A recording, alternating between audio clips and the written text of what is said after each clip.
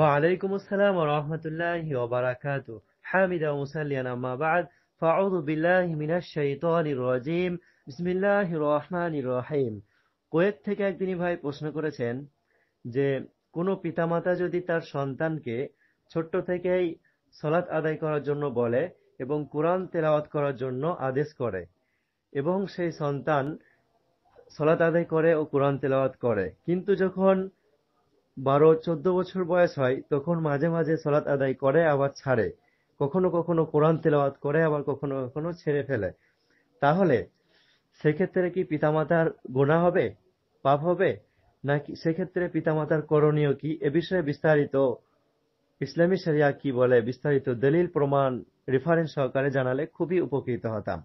ভাই, আপনি খুব সুন্দর প্রশ্ন করেছেন। দেখুন, কোনো পিতামাতা যদি নিজের সন্তানকে সালাত আদায় করার জন্য বলে এবং পবিত্র গ্রন্থ আল কুরআন তেলাওয়াত করার জন্য বলে এবং সেই সন্তান ঠিকই করে, কিন্তু যখন তার বয়স 12-14 বছর 15 বছর হয়ে যায় তখন সে একটু গাফিল হয়ে যায়, না পড়ে, মাঝে মাঝে পড়ে আবার মাঝে মাঝে ছাড়ে, তাহলে সেক্ষেত্রে পিতামাতার গুনাহ হবে, পাপ হবে যদি পিতামাতা বলা ছেড়ে দেয়। তার মানে পিতামাতাকে সালাতের জন্য আহ্বান করতে হবে, বারবার ছেড়ে দিলে হবে না, এবং পিতামাতাকে পবিত্র গ্রন্থ আল কুরআন তেলাওয়াত করার জন্য এবং কোরআনের অর্থ বোঝার জন্য নিজের সন্তানকে বুঝাতে হবে, বলতে হবে, বারবার নরমতার সাথে হিকমতের সাথে বুঝাতে হবে। কিন্তু সেই সন্তান যে 14 বছর বা 15 বছর বয়সে কিছু কিছু দিন সালাত আদায় করছে না, ছেড়ে দিচ্ছে, বা কোরআন তেলাওয়াত করছে না, আর পিতামাতা যদি ছেড়ে দেয়, কিছু না বলে, তাহলে সেক্ষেত্রে পিতামাতা গুনাহগার হবে, পাপী হবে।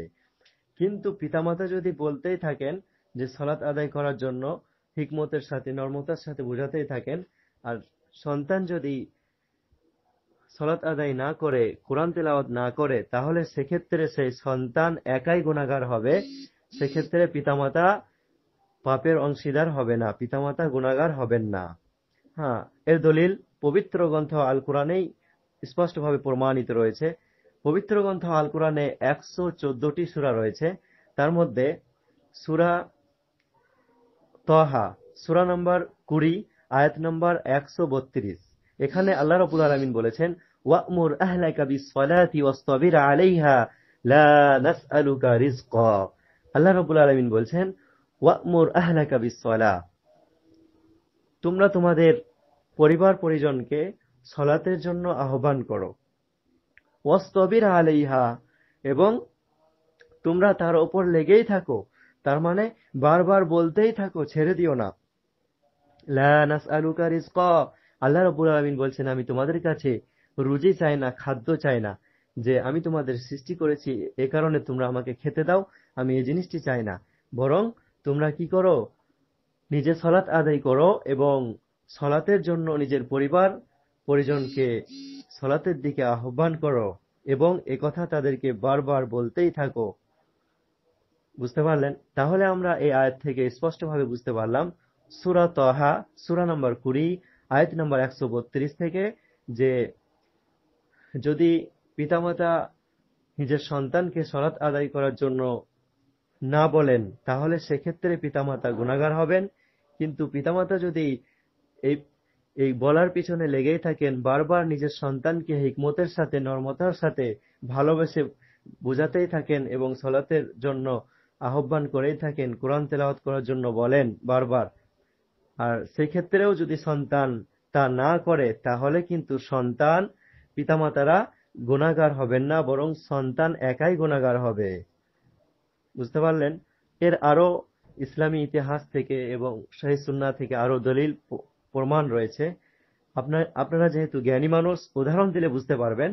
এর উদাহরণ হচ্ছে যে, যেমন ধরেন নূহ নবী, তিনি তার সন্তানকে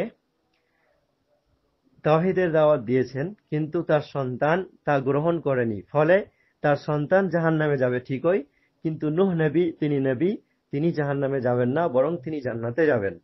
তো এই ইতিহাস থেকে, ইসলামী ইতিহাস থেকে স্পষ্টভাবে প্রমাণিত যে নূহ নবী তিনি হচ্ছেন আমাদের নবী, আমরা তার উপর ঈমান এনেছি। তো সেই নবী তার সন্তানকে হকের দাওয়াত দিয়েছিলেন, তাওহীদের দাওয়াত দিয়েছিলেন, তার সন্তান তা গ্রহণ করেনি, এজন্য নূহ নবী তিনি গুনাহগার হননি, বরং তার সন্তান পাপী হয়েছে, জাহান্নামে যাবে। এবং অনুরূপ লূত আলাইহিস সালাম তিনি তার স্ত্রীকেও হকের দাওয়াত দিয়েছিলেন। তো এই সমস্ত ঘটনা থেকে আমরা বুঝতে পারি যে কোনো পিতামাতা যদি সন্তানকে সালাতের জন্য বা তাওহীদের দাওয়াত দেয়, ভালো কাজের আদেশ করে, আর সন্তান যদি তা না করে, তাহলে পিতামাতা সেক্ষেত্রে আর গুনাহগার হবেন না, বরং সন্তান একাই পাপী হবে। আশা করি আপনি আপনার প্রশ্নের উত্তর পেয়ে সন্তুষ্ট হয়েছেন। জাযাকুমুল্লাহু খাইরান। Please subscribe my channel Islamic video আল হাদিস।